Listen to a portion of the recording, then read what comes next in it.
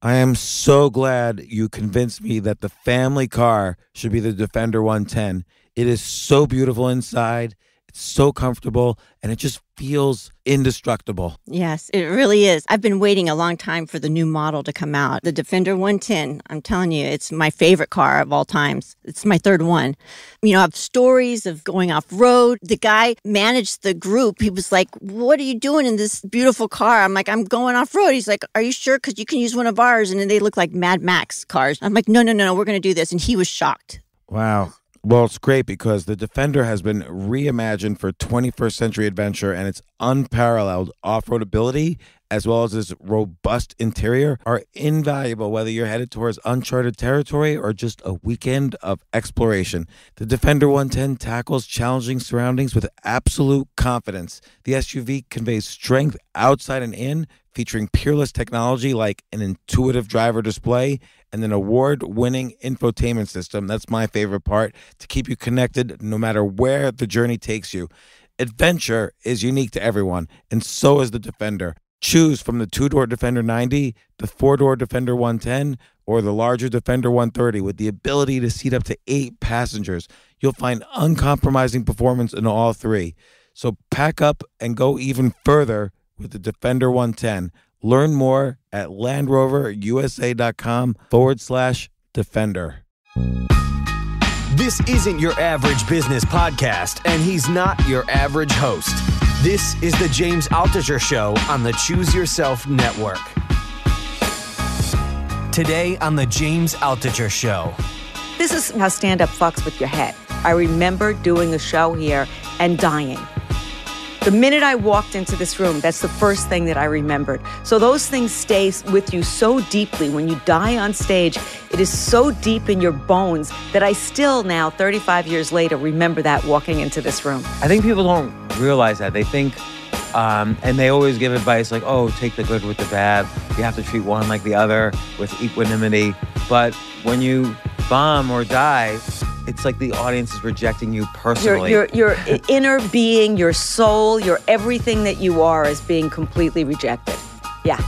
Richard Pryor was, to me, the first person I ever saw as a stand-up who just went on stage and just ripped his guts open and his heart and just let it all out there. And that was so inspiring to me as a comedian, because to me, that was always my goal, is to just open myself in a way that left me completely vulnerable to them rejecting me.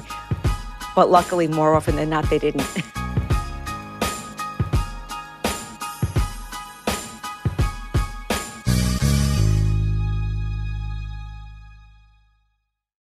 This was something we were looking forward to a long time. Okay, I'm here. Yes, years. So excited to have Susie Essman on the podcast, who's most known for playing Susie Green on Curb Your Enthusiasm, one of the main stars of Curb Your Enthusiasm, but you've been on a ton of TV, movies, and you've been doing stand-up comedy since like 1982. 83. 83. Sorry. You have this great book, which we wrote in 2009, What Would Susie Say? Bullshit Wisdom About Love, Life, and Comedy. And Wait a minute, I wrote that 10 years ago? 10 years ago. Jesus. You wrote it longer. It was published in 2009. So you probably wrote it in 2008. Well, yeah, exactly. Jeez. Where does the time go? So that must mean you're married like 11 years now. Yeah, almost. Congratulations. Thank you. We're together longer, but yeah. And actually happily married. That's really good. What do you think is the secret? Late love. Yeah, okay. I think late love is good. We just got married. Oh, mazel tov. Yeah. And so we're in our 50s. Yeah. So late love is like the, love is sunnier the second time around. Or third. Or fourth. I'll tell you, I had a podcast with Judy Blume right after my second marriage. And I said to her before the podcast, I said, I feel like I'm broken goods. I'm like two marriages. Right. And she said, listen to me. I defined your entire childhood, correct? And I said, yes, Judy Blume, because you have to say her whole name. Right. Yes, Judy Blume, you did. And she said, okay, I'm on my third marriage, and it's 30 years going, and it's great, and third time's a charm. Not that third time has to be a charm. This is my first time. I But think at you're right least about the 50s. you come with no baggage, literally. What do you mean? You don't have any. You don't own any objects. Oh, exactly. Exactly. It's true. You do your research as well. But now that I'm married, I have Stuff. You can't marry a woman and not suddenly accumulate Bed things. Bath and Beyond. And I'm not even saying this in a bad way. It's just that, most when people you have create stuff. a home, Yes, it needs stuff. exactly. And now we have so much stuff. It's ridiculous. I can't even recognize my own home anymore. But it's all beautiful. I'm saying that with her right here. So I want to ask you things that no one's ever asked you, but I've looked at all your interviews. Everyone's asked you everything. But there's plenty of stuff we could talk about, Larry David and Curb Your Enthusiasm. But I want to ask you about stand-up. Like, you did it for so long. You have so much great in your book about bullshit wisdom about love, life, and comedy. I was so intrigued by the comedy advice. And you're so funny on the show. Obviously, every time you open your mouth on the show, everyone's laughing. What got you into comedy? Stand-up, is a thing unto itself. I mean, it's not like anything else. And I'm sitting in this room, where we are right now, which is upstairs at Stand Up New York on West 78th Street. This used to be West 78th Street Theater Lab. This was in the mid-'80s. It was run by these two acting teachers. I forgot their name. One of them had a big beard. He used to live here. Do you know any of this history? No. Okay. They were both acting teachers, and they had this West 78th Street Theater Lab, and it was this room. And Saturday nights, there were shows here. And I remember probably, this is how stand-up fucks with your head. I'm allowed to use language, right? Yeah. Okay. Is that You're encouraged. Remember, here we are. Now, what is this, 36 years later? 1983, 1984. I remember doing a show here and dying. The minute I walked into this room, that's the first thing that I remembered. So those things stay with you so deeply. When you die on stage, it is so deep in your bones that I still now, 35 years later, remember that walking into this room. I think people don't realize that. They think, and they always give advice like, oh, take the good with the bad. Like, you have to treat one like the other with equanimity. But when you bomb or die, like, it's like the audience is rejecting you personally. Your inner being, your soul, your everything that you are is being completely rejected.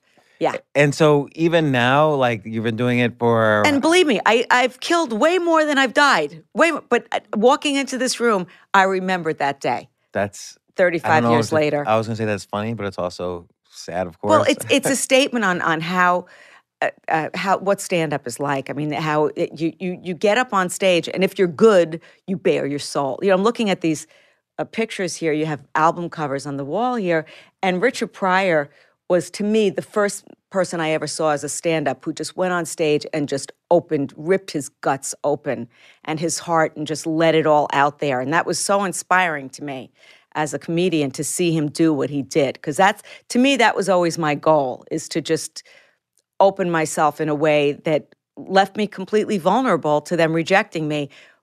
But luckily, more often than not, they didn't. Yeah, you have this great quote, and I'm going to try to remember it. And if I can't remember it, I'll just look it up right in my notes here. But you have this great quote where you started to really, I mean, you were getting good, but then you noticed a real evolution when, instead of wanting the audience to love you, you wanted the audience to hear me, need probably. you to love them. Or okay, yeah. I think that's the exact quote. I think what happens, I think that people focus on being funny, and the audience doesn't so much want to laugh. That's not their goal. They want to be taken care of. And when you see a bad comic get on stage and you get that feeling up your spine, that discomfort when a bad comic's up there, it's because they're breaking the contract. The contract is, I'm the performer, you're mine for the next 15 minutes to an hour and a half, whatever I'm doing, and I'm going to take care of you. And when you're not doing your job, the audience has to take care of the comic, and that's breaking the contract, and it makes them really uncomfortable because they're there to relax. They're there to come and have a drink and enjoy and relax and laugh, and that's my job, is to facilitate that. But I've watched your stand-up now, and you've done an HBO half hour, right? You did an HBO half hour. And of course, there's YouTube clips of you doing stand-up, and you said in the book you were doing up to 400 shows a year, and sometimes 6 times a night, and 2 times on the weekdays, and it's an intense schedule. You've done it quite a bit, and what do you think are some, other than humor, which is, of course, is a great way to take care of the audience, what are some other ways that you found yourself taking care of the audience? You're very funny in the stand-up. You're obviously going for the laughs. The audience wants you to hear them. It's an odd thing, you know. I mean, I always work I don't do stand-up that much anymore, but I always worked the audience. You know, that was always my thing, is that I worked them because it was more interesting to me. I mean, I always had my material and my jokes and stuff to fall back on. But you have to read an audience, and they want you to hear them, not literally. It's not, and you know, young comics would always ask me for advice, and I would say, you need to connect. And I didn't mean literally connect to an audience. I literally connected, but that's not what I mean. It meant hearing them, hearing what they need. And when you're on stage, you have a sixth sense that you know what they need. So what do you think? What do you think? Like, how would you go about determining what they need? Like, and you mentioned how each audience is almost like they form together to form their own unique personality. Each They do. one. And so, how do you kind of, other than experience and intuition, which I That's know is the all answer? it is. You smell it. You smell it. It's. I mean, maybe that's where the talent is, in a way, is being able to be sensitive enough to know, to feel them. Like, I always kind of felt as though, as a comedian, I was an energy mover. You know, so I would feel the energy of the audience, and I would have to take it into my body and really, really quickly work it through and know what they needed to give out. So I would have to move the energy in the room. Sometimes there'd be a really negative vibe in the room, and you don't know why. Maybe it's one person. You know, I would call it the president of the audience sometimes. It would be like one person who would be in there giving off a bad vibe. And you have to quickly take their energy and spin it around and make it my own. And now it's my show, and you're in my energy. And how do you think, like, can you think of a specific example? And by the way, I think this is all related to your career in acting and Curb Your Enthusiasm and so on. But can you think of a specific example where you took this negative energy and spun it around? And No, because when I'm on stage, I'm completely in a zone that I have no awareness. I don't remember anything. I literally, I would say 98% of the time, go into a zone. And not in the beginning. I mean, that comes with experience and, you know, just having the file in your head that you could go to, and your techniques. A lot of it is technique that you don't even know you have. That's ingrained. So muscle memory in your brain and your body. But I just know that feeling of shifting. It's my job to shift the energy in the room, to make it mine, so that they're hearing me and I'm hearing them. And we're all in this experience together. This is why I love live stand-up. It's not like stand-up on TV. We're all in this experience together right now. And this is never going to happen again. What we're all experiencing as the collective unconscious of this moment is never going to happen again. And it's like sex in that way. We're having this experience now, and this is peak experience, and then it's over, and it's gone. That's why I don't like taping. I would never look at tapes of myself. On doing stand-up. Doing stand-up. Yeah, you're supposed to look at your tapes and learn from it, and it was always painful to me to look at tapes of myself, because I felt like it's over, next. Yeah, it's interesting because so many people give the advice to look at, to study, you know, your mistakes or when they're not laughing and how to cut out words. To me, it was always intuitive. It was always in my body that I would know. But you would have written material to fall back on, like you said. Always. But you do a lot of crowd work. Yeah. And, but you know, again, so one thing there is, I find when I'm watching, like, let's say a Netflix special, I get bored. Some guy's on a stage or some woman's on a stage and they're saying comedy for an hour. But if you're in a club, whether you're on the stage or in the audience, like, I know when the meager time I'm on the stage, I try to make it an experience rather than me projecting jokes to the audience. Correct. You want them to have an experience so they don't have to be at home watching YouTube. You want them to feel good about coming out. It's a live experience.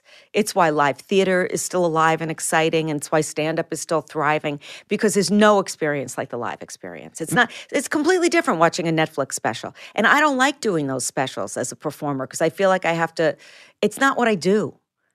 You know, that's all about material. It's not about the interaction with the audience. Well, and you mentioned how you kind of sense the energy in the room and what kind of personality it is and how to transform that energy. I imagine those skills must translate over to when you're doing, you know, essentially for those who don't know, Curb Your Enthusiasm, you could describe this, is largely improv, and there's no script. There's like an outline that Larry David does. It's 7 pages instead of the typical 22 pages of word by word. And then, you know, maybe the rough outline points, and then you go in there and improv. But just because people have the wrong impression of how we improvise, it's not some free for all improv. I mean, Larry's genius. I've always said he's got so many geniuses, but his main thing I think is story. He's brilliant at story. So he lays out the story, and we know exactly what we have to do in each scene. The dialogue's not written, but we know exactly the points we have to make, where we have to get to, why we're doing the scene, what our relationships are with each other. Everything's right there except the dialogue. So the dialogue for me almost writes itself for all of us, you know. So like for instance, in the scene, but the important thing about improv is listening. I mean, if you're not listening in improv, it's the same thing when I'm talking about with stand-up. It's all listening. It's just a different level of it. In improv, if you're not listening, you're not in the scene. If you're in the scene and you know, Larry says something to me and I hear him and I respond, I don't have preconceived notions in my head of what I'm going to say back to him. So what happens? Like he's talking and then you just start. Well, sometimes, you know, he'll say, well, we'll be there, and we'll say, okay, this is what we have to get to in the scene. I don't know. Give me an example of a scene. I can't. Okay, good. Because we talked about this with Jeff, the scene where he's with Catherine O'Hara. She's playing someone who's Funkhouse's crazy sister. Yeah. Bam Bam. He has sex with her, and then then we're at the dinner table at my house. So we know at some point somebody is going to accuse Bam Bam is going to say something about having sex with Jeff, and I'm going to respond. So, you know, probably the director or Larry, somebody said to Catherine O'Hara, okay, you start the scene. You know, Larry usually says to me, you start the scene, you know, and then we just go from there. And then I'm listening for what's happening. But I'm in the scene. It's my house. It's my dinner party. I have other guests. I'm schmoozing with them. And then, you know, through the corner of my eye, my ear, I hear her mention she had sex with my husband, you know, and then I respond. Right. So I could almost... Do you ever try to think like, well, how can I respond in a way that's a surprise to the audience? Because the obvious thing would be to be like, what? What did you just say? Like, do you ever try to think, how can I be unobvious? No. One of the reasons why Larry, this season I think it was different, but and I always got the outlines, as did Jeff, because Jeff was one of the EPs. But one of the things that Larry always did was not give the guest stars or the cast the outline, because he didn't want them planning anything ahead of time. He didn't want them lying in bed the night before thinking of jokes. Then it's a bad sitcom. Right. You know, then it's just jokey and it doesn't work. You know, what he wanted everybody to just authentically be in the scene and respond as though you would. It's make-believe, you know. Okay, pretend I'm Susie Green. I put on those outfits. I become her. You know, so now I'm pretending it's make-believe. I'm making believe I'm Susie Green and I'm talking to these people. And so in that particular scene, for instance, I guess there must also be safety in numbers, and the fact that you know that, okay, if this take is not as funny or is not exactly what Larry wants, you're going to do it again anyway. Right. And usually when we do more takes, a lot of times it's for camera, because we need a lot of takes for camera, because they need a lot of choices in editing, because it's improvised. When you have a script, you know, a page a minute pretty much, and you know this is going to be, but we'll do a scene sometimes it'll be 10 minutes, and it's got to be cut down to 2, so they need a lot of coverage for editing. I had another point I was going to make. Oh, this Benadryl is kicking in about the improv. Oh, a lot of takes. And then a lot of times we'll do takes and we leave information out, and then we'll stop and say, okay, we have to get this information in, because it's all about pushing the story forward. I see. So he gives you the outline, and it has you know exactly. So you're saying he's an expert at story, and the stories are sometimes these obscure little things. Like I'm just even thinking of the very first episode of season 1. It's just the pantfold. Right. Like just some stupid... But that's going to be a callback. I mean, everything has a reason. If something like that comes up, 90% of the time, you're going to hear it again. It's going to have a callback. Well, what always impresses me with all of these things is that everybody in the episode is involved. Like everybody has a storyline, and they all come to a point at the exact same time. Like in that episode 1, but I could think of it in every episode. You all end up at dinner at the same place, and it's the cringe comedy thing where like, oh, everybody's looking at each other, and it's horrible. Well, one of the things that we always talk about with my relationship with Larry is that, you know, we have this volatile relationship where I'm always yelling and screaming at him and kicking him out of the house. And then the next day I'll be like, hey, Larry, you want to come to the dinner party? You know, it's like, I forget, we're like siblings. You forget everything. Yeah. And I think it struck me more this season than ever because of Bob Einstein's death. and that he wasn't there this season, how close-knit of a on-screen family we are. And we're just this little world that Larry's created, and it's me and Jeff and Cheryl and Ted Danson and Richard Lewis and J.B. Smoove, Leon. And, Bobby was such a huge part of that. In his absence, it really felt like a death in the family, in our TV family. It always, I want to get back to the stand-up in a second, but it always strikes me with Curb Your Enthusiasm, and this is maybe true also for Seinfeld. It seems, and correct me if I'm wrong, it seems that Larry David's underappreciated as a manager of people, because he must do something to keep not only all the actors and staff and HBO and so on motivated, but he also keeps you all creatively fulfilled. You're all having storylines that fulfill you creatively. Like, as opposed to many sitcoms where some people are just left to the side and forgotten about for episodes and episodes. Susie Essman is never, Susie Green is never forgotten in any episode. Well, a question I get asked, I would say more than any other question about Curb is Larry really like his character? And my response is always, how could he be like that jerky character and be a boss? He's the leader. He's our leader. He's the one who, the crew loves him. I don't know about the Seinfeld years, but I can't imagine it was any different. He's the person that we all look to. He's our leader, and he knows how to create the world for all of us, and including the crew. Crew's a huge part of the show. And so how do you think, what are these, what are the management techniques of... If he was that jerky, it wouldn't be that way, his character. That must be the case, because again, you're 19 years into Curb Your Enthusiasm. Right. Seinfeld was the biggest hit ever. And by the way, most of the crew, a good portion of the crew drops whatever they're doing, because we come back at weird schedules. We don't have a regular, it's not like a network where every fall we start again. And a lot of the crew drop whatever they're doing and come back to do Curb. Yeah, that's how much they respect Larry. You mentioned in this book how after the end of every season, he says, okay, that's it, we're not doing any more. And now it's 5 seasons later. Yeah. So obviously, and I remember 5 years ago, I had Carol Leiper on the podcast. I had lunch with her yesterday. And she said, oh, we're not doing any more. And that was, of course, 5 years ago. There's been 2 seasons since then. Yeah. So Larry does what Larry wants. Luckily, he keeps on wanting to do more, so I'm happy about that. And what do you think are, if you were to say the management techniques of Larry David, what would be number 1 and number 2? He treats everybody really respectfully. He's very respectful. He's very clear. When you work for Larry, I've worked for so many people that it's vague and you're not sure what they want and you feel insecure. You're giving them Larry's very clear. He has a very clear comedic vision. And so it's just easy to work for him because he knows clearly what he wants. So it's easy to give that to him. And it seems like your comedic vision from your stand-up is the way you describe it is similar to his, in that you mentioned in the book, I'm trying to remember the quote, but comedians walk into a room and try to figure out what's I don't know the exact quote, what's off, what's wrong. Yeah. And I think I've heard Larry say something similar, or Seinfeld say something similar. And he's definitely just looking at the weird or absurd and everything, even if it's very tiny. I think that comedians, we're the social commentators of the world, from way back when we were the court jester, who was saying what everybody was thinking but couldn't say. And I think that's our job in society, is to... I don't want to sound pretentious in this. So I think this has been my experience being a comedian and having so many close friends who are comics. I think we see a little bit more than other people see. And we notice more than other people notice. That's our, our antenna is up in that way.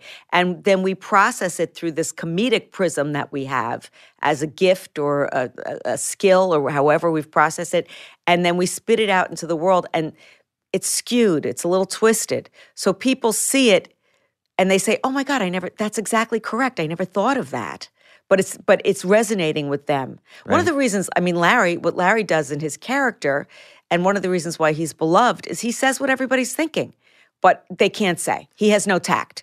Right, he says about his character is that the character he plays is who he wishes he was. Yeah, he aspires to be that Right. character, is what he tells me. Right. He aspires to be that guy who you run into an old friend on the street and they say, let's have lunch, who's going to say, you know what, we're never really going to have lunch. I don't really want to have lunch. Instead of going through, oh, sure, email me and call and then trying to get it. You know, he aspires to be that truth teller. He's a truth teller. And I think that's what comedians are. We're truth tellers, and we see the world and we spit it back out in a twisted comedic way that makes it more acceptable. When people are laughing, there's an openness there that they can accept things that they can't otherwise accept. Well, so let me apply that in the context of Curb. What I think is great, I think one of the things that makes Curb such a hit, other than everything else about Curb that makes it such a hit, is the fact that the laughter among you and the other actors is so organic. You're laughing because it's a real laugh. It's not like a scripted laugh. Right. It's all very and you real. could tell. People could tell, even if they don't say to themselves, that sounds different than a laugh on The Big Bang Theory. This is a real laugh. Nothing against The Big Bang Theory, but this is like Jeff and Larry are having a fun time. Jeff and Richard Lewis, are they joking around with each other? They really are. We laugh a lot on set. We laugh a lot on set. So That's why I think Larry job. keeps doing it. Larry doesn't need the money. He doesn't need the accolades, you know. I think he does it because he has a lot of fun. We have a lot of fun. My character rarely laughs, but that's my character. But I imagine the process makes you laugh because you're just screaming the most outlandish things at Jeff and Larry like all the time. Right. And you, between takes, I imagine you must be just cracking up. Is it the funnest job in the world? It's the funnest job in the world. First of all, I don't have to memorize lines, which is amazing. You know, I hate memorizing lines. It always causes me anxiety. And this is my job. I show up, I tell everybody to go fuck themselves, then they give me money, and I go home. And they love me for it. So I couldn't even have imagined this job. You know, this to me is the greatest job in the world. Now, you mentioned when Larry first told you to call Jeff a fat fuck, you were a little nervous because you didn't want to, like, Jeff. Well, in my comedy, in my stand-up, I never like to make fun of what people look like because, you know, unless they're dressed ridiculously or something, it was a choice because to me, that's low. Yeah. You know. And, you know, Jeff always had a weight problem. He writes about it in Curbing It. That's the half of the book is his diet in between takes of Curb Your Enthusiasm. Yeah, and he, you know, so this was 19 years ago, season 1, and Larry pulls me over in that scene where the fresh air front, the Wire, I think is the name of the episode, where the fresh air front kid steals us blind. Jeff lets the kid into the house, and the kid robs us. And that was the first real Susie Green scene. And the only direction I got from Larry was, I want you to rip Jeff a new asshole. And I thought, well, I've been in relationships before. I could do that. And I'm yelling at him and screaming, and Larry, you know, pulls me over. And Larry Charles directed that episode. It's the first time I met Larry Charles. And both of them pull me over, and they're like, go further, go further. And I'm going for it. And then finally, Larry pulls me over. He says, make fun of Jeff's fat. I was like, Larry, I don't want to do that. It's not my style. I think that's just mean, and it's just gratuitous. He's like, go ahead. He knows you're kidding. And that was the first time I called him a fat fuck. And it was like the genie was let out of the bottle. And that was it. Well, that's interesting because so where do you think... By the way, people ask Jeff all the time, do you get upset when Susie says that to you? And his response is, Susie Essman is not saying that to me. It's the character saying it to me. So no, he doesn't get upset. But but you said your first reaction was that it's gratuitous, which means maybe you felt it was a little hacky just to kind of... It felt low. Yeah. And yet Larry's comedic sense was this is exactly the target, the bullseye. Right. And I trusted him. And what do you think was the discrepancy? What do you think he saw before you said it that you didn't see? I think it was about their relationship, really, is what it was about. It was about the husband and wife relationship, and that she would be so frustrated with him, you know, in his weight issues and his constant dieting and his risking her livelihood by his unhealthy behavior, you know, of being fat. I mean, she's afraid he's going to drop dead. Yeah. You know, you have to put acting stakes into it. And correct me if I'm wrong, but I've seen the whole series like 3 times. She's never really aware that he's cheating on her. I don't know if that's true. Or she turns like a blind eye towards it. She turns a blind eye towards it just to get what she wants. She doesn't want to sleep with him. Let him go fuck somebody else and she can get her new house. Right. Yeah, everybody's moving all through the seasons. Yeah. I guess because you can't hold a house from if you don't know when the next season's going to be. Well, but also just some of it is just pure logistics. I mean, I remember one season, maybe it was season 3. I think it was season 3 where I think it was Mary, Joseph, and Larry, that episode, where I'm throwing Jeff's clothes out the window and screaming and yelling at him. And then the neighbors complained because I was cursing and there's little kids around. So they wouldn't let us rent the house again. So we That's had to then funny. move again. And another time was he wanted us to move so we could do the house tour bit. You know, there was so many like logistic things.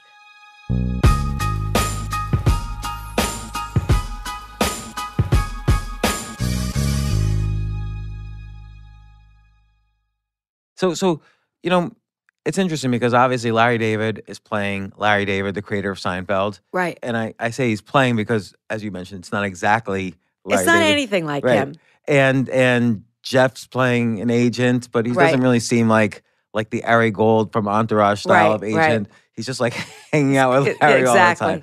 And I wonder how much of it, like for instance, when Larry David flies to New York, he's flying commercial. My guess is No, he flies commercial. Oh, really? Yeah. What? That's interesting. So I'm trying to ask you something that's never been asked before. Larry David flies commercial. He does fly commercial. Why is that? I think that it's just a choice. You know, it might be environmental. The amount of fuel you use in a private jet is ridiculous. Yeah, Might be. that's true. I'm not sure. So okay, back to stand up. You were doing stand He up. has flown private because All right, I we're flew just- with him once, but he generally flies commercial. Do you ever see aspects of his behavior that's like, oh, okay, this is the guy who made Seinfeld, and it's enormous. The difference between his life and my life is enormous. You know, interestingly, because I've known Larry since 1985, 86, when he lived in a studio apartment in Manhattan Plaza on West 43rd Street. Yeah, where he was across from the Kramer. Kramer, from the real Kramer. And, you know, he had no money then. If at the bar at Catch a Rising Star, if I would have said to all the comedians, Larry David is going to be richer and more famous and more successful than all of us put together, everybody would have laughed at me and thought it was ridiculous. Because he wasn't that kind of he didn't have that kind of ambition. You know, his ambition wasn't to be rich and famous and you know, successful. That wasn't who he was. He was always just, you know, this creative, this comedic genius. We used to all go into the room and watch him when he was doing stand-up because he was so brilliant, and the audience would just stare at him like having no idea what he was talking about. And in his stand-up, it doesn't seem like he mined his life so much as just come up with these obscure kind of almost references. Not true. Okay, tell me. Not true. I don't know why, but stuff happens to Larry that doesn't happen to anybody else. And I know that so many of the things, like when I think about Larry back in those days, I think about standing at the bar at Catch a Rising Star and him just telling me all his tales of woe about dating, which all of that became George storylines. Right, but in his stand-up, did you see that? Did you hear that in his stand-up? Yes, he used to do a lot of that stuff in his stand-up. And then I know that Jason Alexander, who played George, he'd get a script and he would say, "This never happened. This is too ridiculous. This could never have happened to anybody." And Larry would be like, "It happened to me." You know, and like weird things always happen to Larry for some reason. And I wonder, do weird things happen to Larry, or is it that Larry's mind sees them in a certain way and is able to translate that into comedy gold? I bet you, not to suggest that I know anything, but I bet you it's that because one time Fred Stoller came on the podcast and he wrote for Seinfeld for a year. Yeah. And he said Larry was always interested in real stories. So he would basically fire the writing staff each year to bring in, or most of them, just to bring in new writers with new stories so he could always mine real stories. Nothing was fake. Right. Even if it wasn't coming from Larry's life, it was coming from someone's life. That I don't know about, but that sounds very plausible. But like when I think of his stand-up, I think of like one joke, for instance, what's the deal with Hitler and magicians? And he goes into this whole skit. He'll do weird, you know, setups and concepts, but then he would have some stuff that was very particular to him. Can you remember something? Or I know it's a long time ago. No, I can't. And now you would mind your life very, very much so in your stand-up. That was, I remember in your book, you comment how you were watching Joy Behar do stand-up, and I don't think many people even realize she was a major stand-up comedian before The View or the show she's on. And you said what was appealing to her for you was that she's the same on stage as she is Right. off the stage, and you kind of aspired for that, and then you which I was got able there. to get to, but it didn't come naturally to me in the beginning. It's really funny because, I'm so known for working an audience. In the very beginning, I didn't even speak in my own voice. I just did characters. Because your background was improv initially, right? Yeah. And I would just do these characters, whoever, was in my life. And I was scared to death to even speak in my own voice, except for little intros and outros. And yeah, Joy's my best friend, but she was an inspiration to me in that way of, she was the same. She was like just sitting around, the kitchen table with her girlfriends, which I was always funny sitting around the kitchen table with my girlfriends. I didn't know how to translate that. This idea of just being yourself, quote unquote, is not so easy. Yeah, no, and I think by itself, it doesn't make any sense because you're yourself. That means different things in different contexts. Correct. So you're a mother, you're a sister, you're a daughter, you're all of those things, and each relationship is different. But you're right. When I see YouTube clips of Joy doing stand up, it is as if she's talking to other women her age. Like, right. This is why we like Clinton, right? Because he likes women like this, right, ladies? And it's not like she's talking to her kids. It's like she's talking to her girlfriends. Right, to her girlfriends. And I kind of learned that from her, of just go out and pretend I'm around the kitchen table with my girlfriends, just making them laugh. And that was, incredibly revelatory to me. I think that is what made, again, from what I watched of you, that's what made you so appealing, makes you so appealing to the audience, is that you're just having fun with them in this very comfortable way. Like often the audience gets anxious. Is the comedian going to make fun of me? But you're like, you'll point to a guy, you look familiar. Did I have sex with you? Yeah. Which sort of makes fun of you a little bit because like as you get older, you forget things and, you have lots of relationships or not or whatever. And you don't want to use, when you work the audience, the mistake people make is using the audience to get to their punchline. You don't want to use them. You want to include them. You want it to be inclusive. But, I used to do stand-up every night, several times a night. You're not always in the mood. So my mantra to myself before I would go on stage would always be, I love these people. I love these people. That's what the head that I would get into, that I loved them. And that I wanted, more than I wanted to make them laugh, I wanted to communicate something to them. It's like Will Smith just did this show on Facebook where he's hitting his bucket list things, and one of them was doing stand-up. So, of course, who does he go to? He asked Dave Chappelle for advice before doing his first few minutes of stand-up. And Dave Chappelle said something interesting. It was more important to be interesting than funny. I agree with that.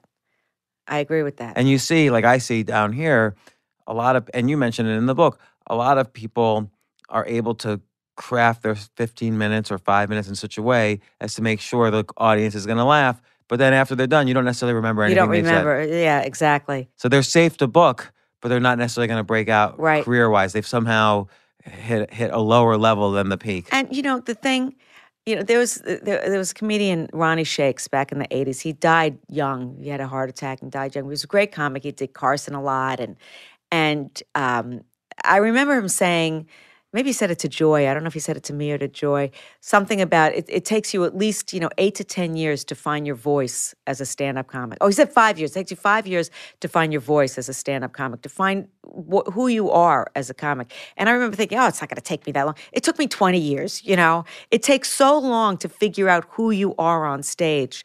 And that's why stand-up, that's why it's still intriguing to so many people, because you never really get it. I almost see this trend now in like business self-help that, they encourage, get out of your comfort zone. CEOs should do an open mic, It's not a bad thing for anybody to do. It's not a bad thing, but it's not the same as 20 years or 10 years or 5 years of going on stage 2, 3, 10 times a week. And the technique you develop, it's just, yeah. So your first time on Carson was 1989, so that was 6 years after you start. Did you think this was going to be, okay, I'm going on Johnny Carson, this is going to be it? I've never been so scared in my life. It was the most frightening thing I've ever experienced. So I remember there was no moisture in my mouth whatsoever. I was completely like, I was so scared. So like the second before you go out, what were you thinking? I don't remember. It was a long time ago. Were you saying, I'm going to love the audience? I don't remember. I think I was just paralyzed with fear. And, paralyzed with fear. Did he call you over to the... Oh, no, I only did panel because I was I wasn't doing stand-up. I was on a series at that time called Baby Boom. And that was an NBC show. So they had me on. It was a very, if I recall, it was an awkward interaction because he didn't know I was a comic. He thought I was just this new little, ingenue on an NBC series. And I did some risque, bluish kind of stuff, and he was a little bit thrown. It's so long ago. I wiped it out of my mind. It was not one of my favorite experiences. And by the way, what really blew my mind, because, I grew up with Carson. It wasn't like it is now. I mean, that was it. It was Carson. Was looking in his eyes, and it was just cold. Really? Oh, man. It was just steel, ice cold. And that really threw me. And David Steinberg was on before me. At that time, he was, a huge comedian.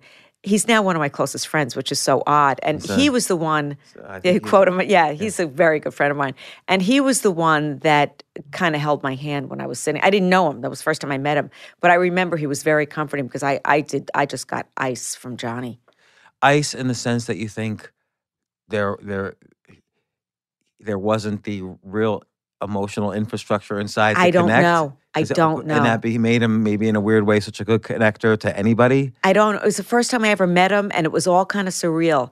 So I don't remember that much, but I just remember that, it wasn't what I thought it was going to be. So then fast forward 10 years later, you're still, I say still in a negative way, but I don't mean it that way. You're doing stand-up all the time. You're appearing you could say still, because in those years, through the 90s, I had been then doing it for a long time, and I had 2 HBO specials, and a lot of success in certain ways, but I hadn't broken through. And I remember, I would come here downstairs at this very club. I lived across the street.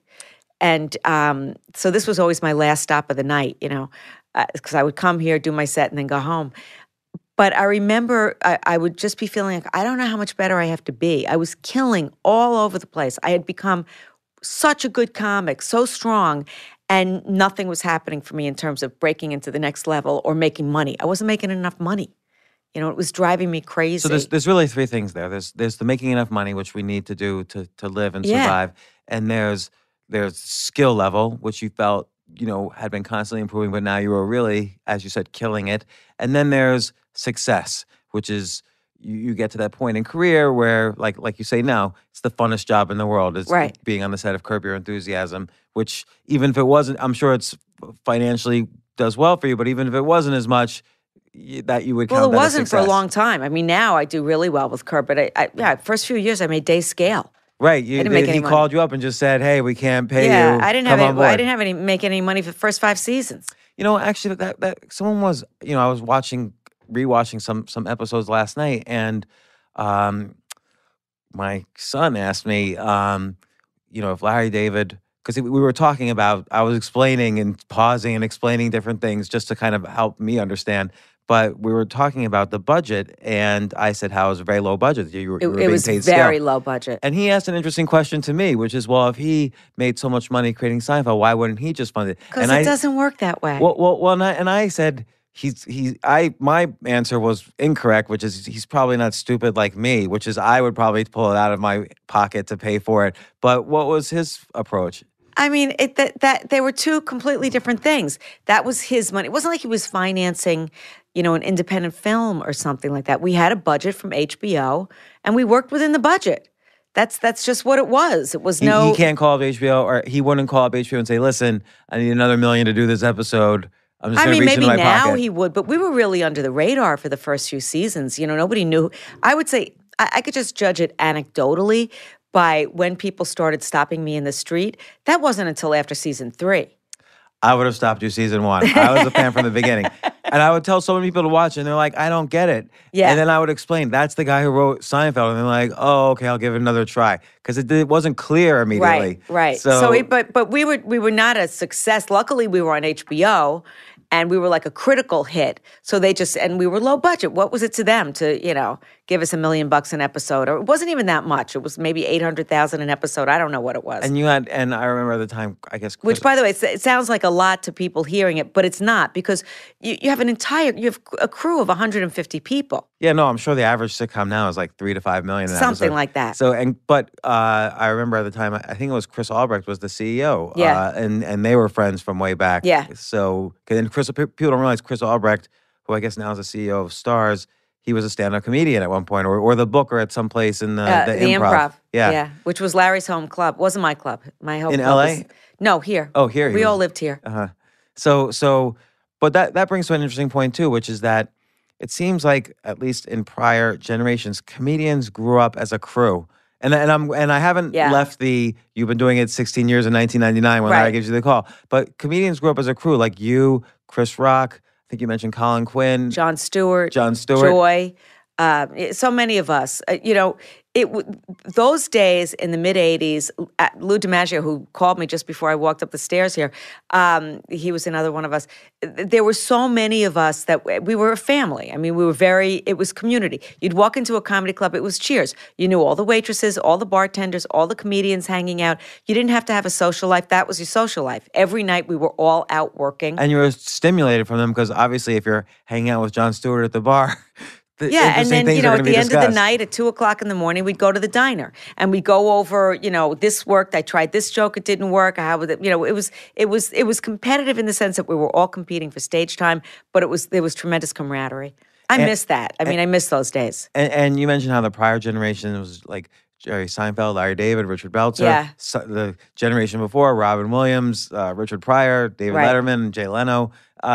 So it is an interesting thing. It's a subculture where everybody's like these became the most successful people in the world. You're like you say, you're recognized on the street and you're on this hit show. What do you think makes the difference between the people who break out? Again, because there's a difference between performance, where you're killing it all the time, and success, where you break out into success. Because some people might have a high skill but never succeed. But what do you think separates out the people who ultimately succeed? Jon Stewart once said to me, cream always rises. We were talking about this. And yes, but I know some really talented people that have not broken through. Did they self-sabotage? Some of them did. I think that there's a certain, you have to have a certain personality to make it in showbiz, but specifically in stand-up comedy as a comedian. And not everybody has it. There were people I started out with that were incredibly funny that just stopped because they couldn't handle it. It's a hard life.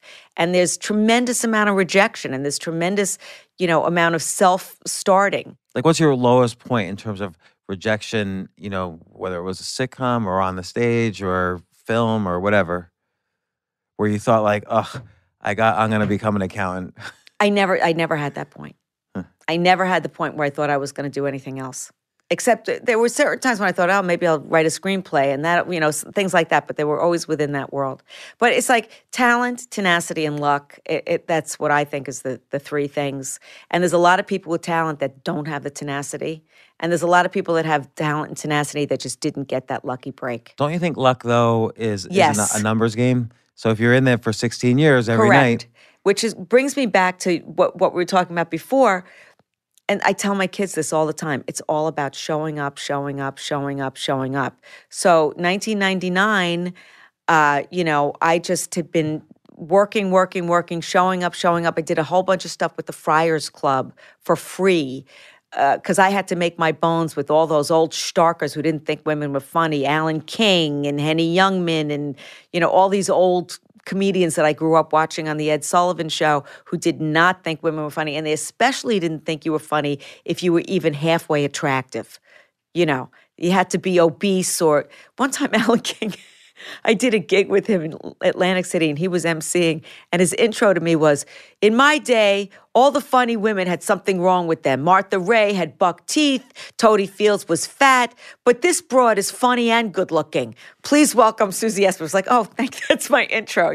That was the mindset of them. You mentioned you didn't know whether to be happy or insulted. Exactly. So that was the mindset of these guys. So I had to make my bones with them and show them all that I was a really strong comic. which I did over and over and over again. And it was, again, showing up, keep on showing up and doing good work, let people know who you are. 1999, I believe it was, when they were doing a roast of Jerry Stiller. Friars Club was doing a roast of Jerry Stiller. And of course, that's George Costanza's father in Seinfeld. Correct. And it was on Comedy Central, and the Friars Club put my name in that they wanted me to be on it, and Comedy Central rejected me. They didn't want me. For what, I don't know. Too old, too female, too Jewish. I have no idea. 1999 was Doug Herzog running it, or no? He was running I don't know. I don't remember. And the Friars Club fought for me to be on it. And then later on, Jean-Pierre Trudeau, who was the head of the Friars Club at that time, a place I will not go into anymore, by the way. It's a den of misogyny. It told me that they kind of figured, well, put her on, we'll cut her out. I had laryngitis because I was so scared. I had no voice. I was taking steroids. I was like, literally like no voice. And I killed, and they kept me on. They didn't cut me out because roasts are really hard. They're really, really hard to do, and you have to be super prepared. And it's the kind of thing, it's not my nature to do the kind of work that you do in a roast, which is kind of jokey, set up, punch. I'm more storytelling. But I knew I had to be really prepared, and I had all my jokes, and I was really prepared, and I killed, and Larry David saw that. And that was why he called me and gave me the part. And he remembered you from earlier. You knew each other in the 80s. Yeah, I hadn't seen him in 10 years. I was friendly with him, but I hadn't seen him in 10 years. He'd moved to L.A. to do Seinfeld. And I want to ask you about the call, but you never thought while he was at Seinfeld, like, oh, here's this guy I know at Seinfeld. If I just send him a spec script, maybe I'll be a writer or an actor on Seinfeld. Well, I wasn't really a script writer. I might have thought that if I was more of a script writer, but I wasn't. A lot of people that I started with became great writers and had major careers. Lou Schneider, people like that who wrote on Raymond, and so many people Judd like Apatow. that. Judd Apatow. I wasn't that kind of a writer. So that wasn't really in my mindset. So he calls you out of the blue. Yeah. And he says, Susie, I want you on this show. No audition. Did you audition? No. And I think he had auditioned several people for the part. And I said, well, what's the part? He said, don't worry about it. You could do it. I said, well, send me a script. There's no script. But I knew Larry, and I knew whatever he was going to do was going to be great. And he had earned that trust in the community too. Yeah, and I had no contract. It was a no-brainer. They paid me nothing. I did day scale. I don't know what that was, a couple of $100. And so I had nothing to lose by doing it, because if I didn't like it, I had no obligation. And here we are 19 years later. Yeah, that's amazing. It's great. Well, if you think about it, who else, thinking about it now, I can't imagine any other person other than you playing, Susie Green. Well, but because you defined the role. We created the character. I created the character. Larry and I, to this day, have never had a discussion about who this person is, what our relationship is. We've never discussed it. But I can't even think of what that role, it's you're such a great counterpart to both Larry and Jeff. Could you imagine?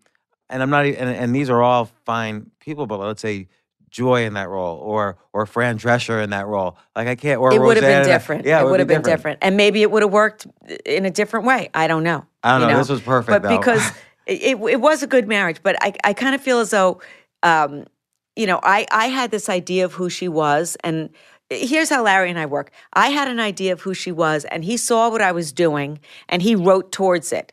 And then I saw what he was writing and gave him more of that. So we have this dialogue of the unconscious. We never discussed it, but when you're improvising with somebody, there has to be a tremendous amount of trust and respect. And it's people always think that Larry and I don't get along, which is ludicrous because he's one of my closest friends. One of the reasons we could speak to each other in that despicable way, and same thing with Jeff, is because we trust that we're playing. I don't really speak to him that way in real life. So it just organically happened. And the whole show happened that way. Einstein is on my mind so much lately because I was very close with him and I miss him so much. And when I think about his character, I was watching something the other day, somebody sent me, of his character and how his character evolved over the years to become this, last season, he was hilarious last season. Season 9.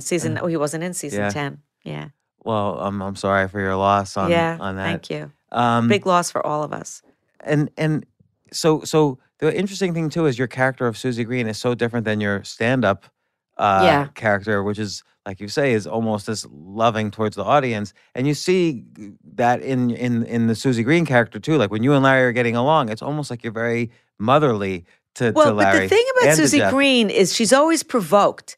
And frequently it has to do with her daughter, who she's amazingly protective of. Yeah. You know, I mean, he steals her doll. doll head. He steals her dog. He, you know, all these kinds of things he does he tells her to shut up when she's singing. I mean, all these kinds of, so a lot of her response is this maternal, protective thing about her child. And you know, what's interesting is that other than Jeff, I feel most of the characters or all the characters have really good intentions in all of their actions. Like even Larry. Larry's always creating these faux pas and like doing things outside the conventional rules of etiquette.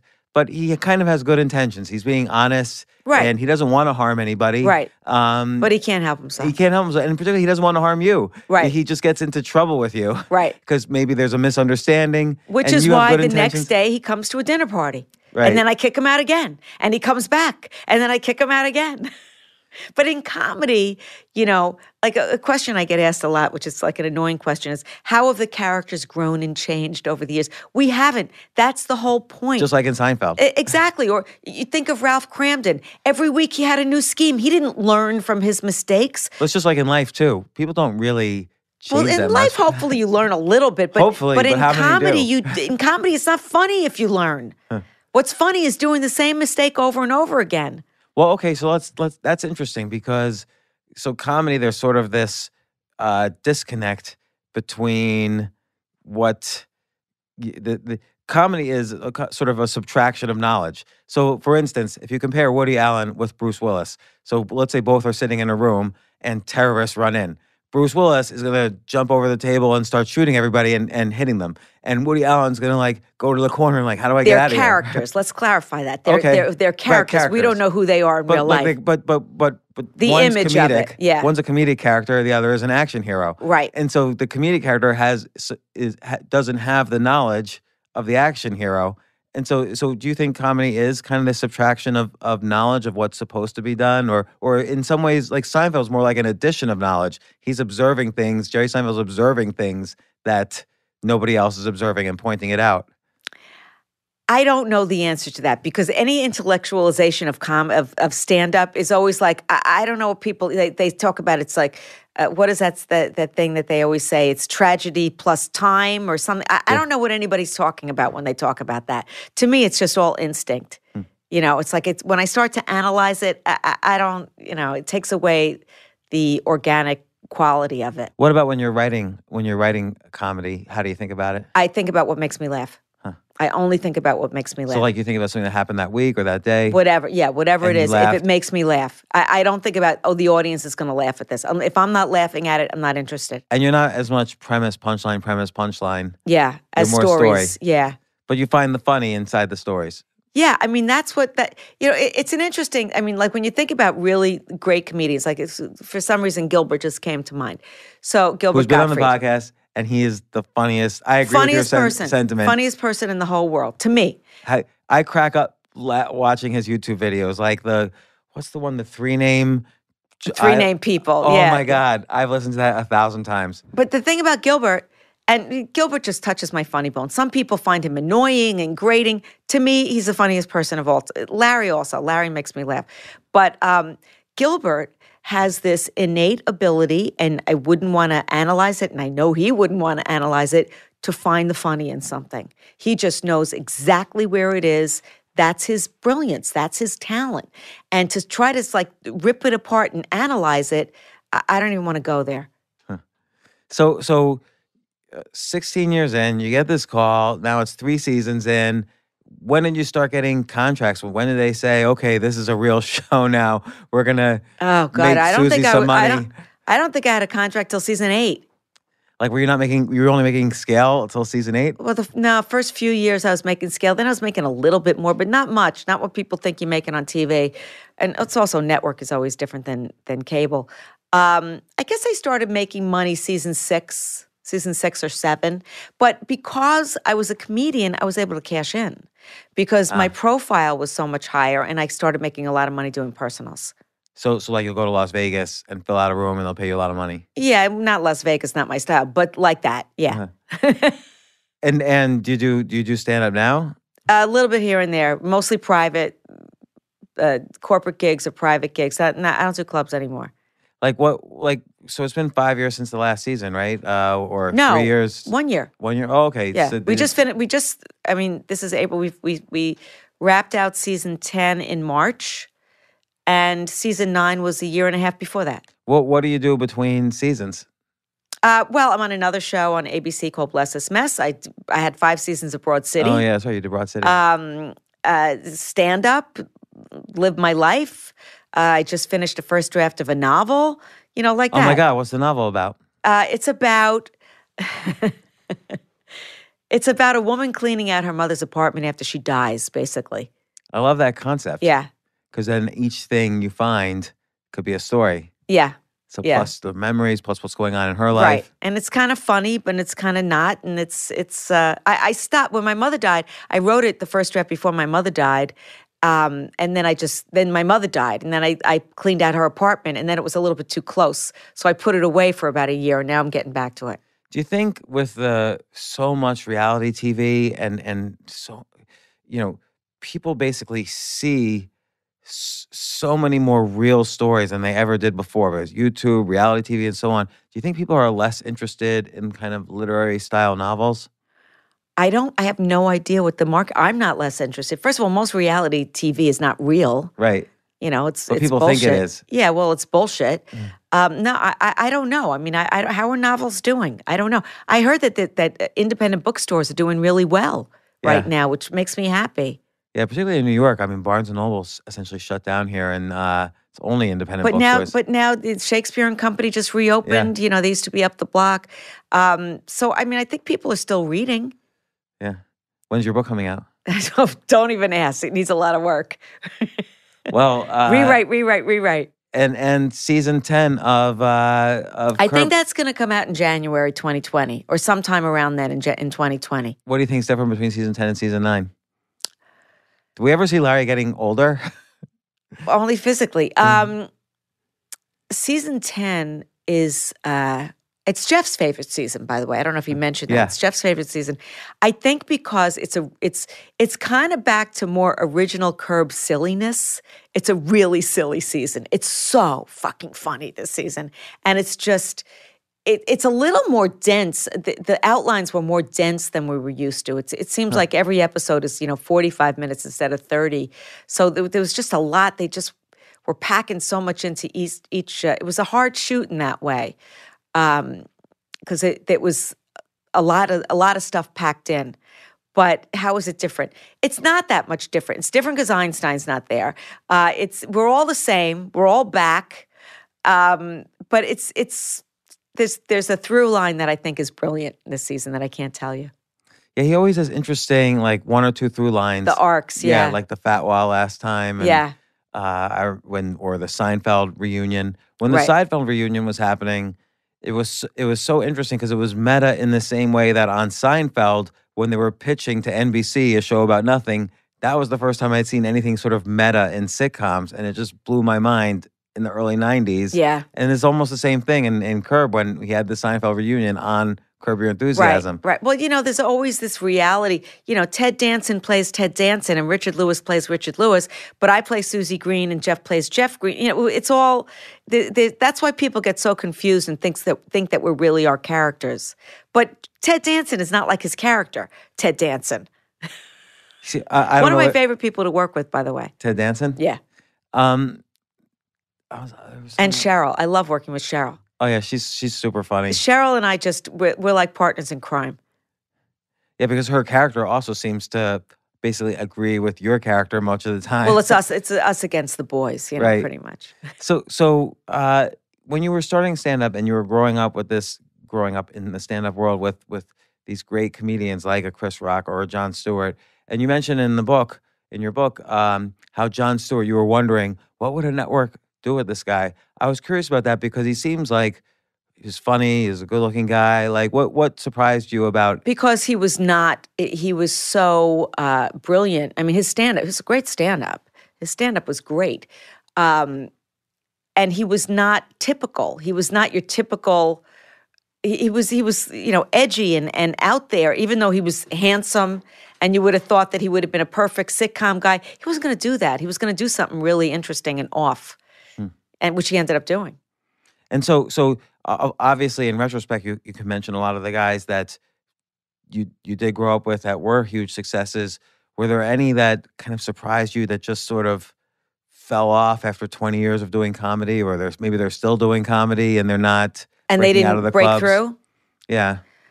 Yeah, there were people I was surprised that didn't break through. I'm not going to name names because I don't want to hurt anybody's feelings, Sure. but there were people that I was surprised didn't break through that had it, that were good-looking men and women, that had whatever, that had that thing, whatever that thing is, that charisma. But more times than not, if you look at it, there was a drug issue, maybe there was an alcohol issue, maybe there was whatever, there was self-sabotaging going on. Sometimes we see, because I interview a lot of comedians here, and I see a lot of comedians here. Sometimes there's a little bit of bitterness, and that could hold people down. If they think other people passed them in line, that's right. That almost caps where they're going to be. Certain people just came to mind. They're Yeah. So and then there's people, like you think of somebody who was a brilliant comic like Greg Giraldo, he died. And he died from a drug overdose. So that was another self-sabotage job. And he was a brilliant comedian. So there's those tragedies along the way. Do you think it's true that the network's always looking for certain types, and so that's why some people get passed over? Yeah. Like if you hadn't done Curb, where do you think you would have ended up? I have no idea. Joy always says to me, you would have gotten something else. I'm not so sure. Also, like for example, when Fran Drescher was on The Nanny, and that was a huge hit, and you would have thought that they would have come to me, another, Jewish girl with a New York accent, they would have come to me with some development deal because that's how the networks work. If this works, then they wanted to clone it. But, to them, that was an aberration that she was a female and Jewish, and that was an aberration to them in that sense. So, I always kind of felt like I was up against it, but I never liked to, do sour grape stuff. I always wanted to just move forward and not have that bitterness that I've seen in so many. I think that probably helped you a lot because it probably, A, kept you open to the audience, like what you mentioned, how your mantra before going on stage, and B, probably just kept you open to possibility. People want to work with you. There's also the thing of, do people want to work with you or not? And when you're a pain in the ass, nobody wants to work with you. Yeah, all it takes is that right person to be afraid to say, I'm not going to pick up the phone to call Susie. I'm going to call someone else first. Right. I hear she's a nightmare or whatever. What's funny with me is people think that about me because of my character. Yeah, but also your character, like I said, is a very loving character. I find her to be. I'm gonna. There's so many things I highlighted in your book. I just want to check to see if I don't want to miss anything because there were so many. You mentioned the comedy is about paying attention, which actually you said in this podcast, comedy is about listening. But in the book, you wrote comedy is about paying attention. Same thing. It's almost the same thing. Yeah. Because sometimes I see comedians and they're not listening, but they look around the club and they notice a disco ball and they notice the paint didn't finish somehow. Yeah. And they're able to pull the funny out of the environment. They're paying attention to the physical environment, but they're not paying attention to the audience. Yeah, that's interesting. They're not paying attention to the audience. Most of us, so many of us are misanthropes in our own way, and we're outsiders. Comedians are all outsiders looking in. All of us felt like misfits. I don't want to say all of us, but so many of us, because I know so many of these people personally, felt like misfits when we were kids, and we didn't fit in, and we were, part of it is, I did an interview yesterday because I have a gig coming up. What's your gig? It's a private, in a synagogue or JCC or something, and they were asking me about why are there so many great Jewish comedians? Well, I think part of that in the old days when those guys were coming up, Milton Berle and Jack Benny and George Burns and Groucho Marx, they were immigrants. They were outsiders looking at this America that they were trying to figure out and understand, and they had a different perspective because they were immigrants. So when you're an outsider, whether you're black or female or Hispanic or whatever it is, you see the world in a different way. And you could be a waspy white guy and still feel like an outsider and be comedic and see the world in a different way too. But I think that's part of it. And you pay attention, you see, I think immigrants paid such close attention to see how they can assimilate because they were so different. Yeah, and I think with Jews too, it's like a foreign culture within a culture. So often Jews move here, and they don't really. This is probably true for many different cultural groups, but Jews continue their age-old rituals in many cases. Like you're doing a gig at a synagogue because Right. you're able to say, "We do this, but they do this," Right, and right, right. and it's funny. I know how to connect to them. Yeah, and Yeah. that's like a circuit. And it's I've made a lot of money off that circuit because Jews pay for comedy. Not a whole lot of ethnic groups pay. And it's more, it's not an us against them. It's about I understand you. I understand your world, and I'm going to spit it out to you in a comedic way Um, and legitimize it in that way. right. You know, I think like from way back when, and I think that really the history of comedy in this country is very Jewish. When you look at all those guys and women too, you know, from Joan and people like that, I think that experience, and that was the immigrant and the Jewish experience. And the Jewish experience is interesting in the sense also that in Judaism, to be a holy person, you have to study the Torah. And to study Torah is always questioning. But my husband's Catholic. You listen to what the priest says. You don't question anything. You're not. But to be somebody who's religious in Judaism is you're constantly questioning the writings and the words of God, and that's part of the culture is to constantly be questioning. That's what comedians do. Questioning, and it doesn't necessarily have to be in a polite way. Correct. And that's what comedians do. I remember one time, and this is like 10, 15 years ago, I was in a business meeting with a bunch of Orthodox Jews, and I described it later to a waspish friend of mine, and he was just cracking up because he didn't even understand how a meeting like that could be. Like one guy, we're in the middle of this business meeting, and one guy just hits the other guy, and that's how they're just yelling at each other back and forth. You schmuck, and that wouldn't happen like in most other business meetings, but that's it's like not normal. Polite. Right? It's not polite. polite. It's even incorrect now. But I think that those guys created comedy. Those original, from the Groucho and the George Burnses and the Jack Bennys, they created what we know of as comedy in this country. But why do you think that lack of politeness happens in Jewish society that leads to Jewish comedy? Well, because there's a familiarity somehow. I think that part of it is ingrained in what it meant to be. It all goes back to the religion. What it meant to be a religious person was that you studied and you questioned. And that's what comedy is. It's questioning the status quo. You're not just accepting the status quo, you're questioning it. And in questioning it, you see something different. Let me just see if I have some notes here. Oh, by the way, I love this quote you singled out from James Baldwin. If you don't live, or you have to go the way your blood beats. If you don't live the only life you have, you won't live any life at all. Yeah, you won't live some other life. You won't live any life at all. And I thought, and you say, well, that's the whole thing in a nutshell. And I thought that was very, very beautiful. That's what I try to teach my children. If you don't, you have to be true to yourself. Same thing with comedy. I mean, so much so with stand-up. You better be true to yourself. You can't do when I was coming up, I would see all these male comics doing Jerry Seinfeld. They all did Jerry Seinfeld. And Jerry Seinfeld already did Jerry Seinfeld brilliantly. You don't want to see, it's like find your own voice. Find out who you are.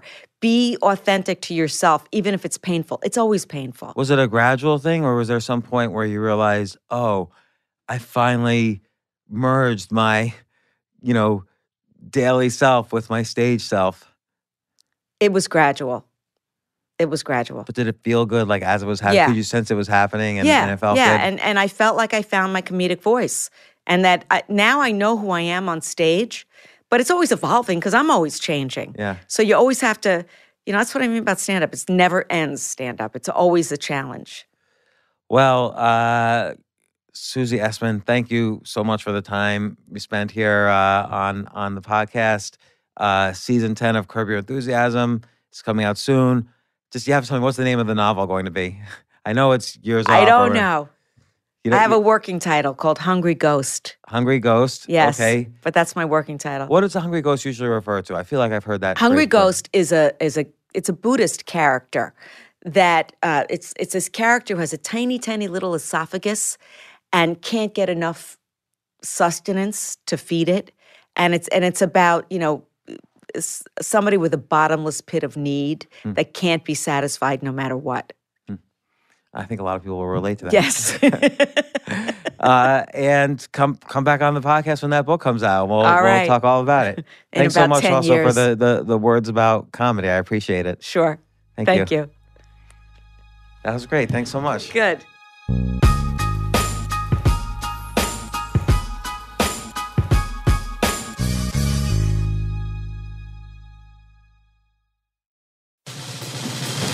These days, we're all investors, trying to be smart with our money despite our worst impulses. But at iShares, we believe that deep down inside of every investor is a better investor. One that's just waiting to be let out. Explore iShares ETFs and insights and let your best investor out. Visit iShares.com for more information.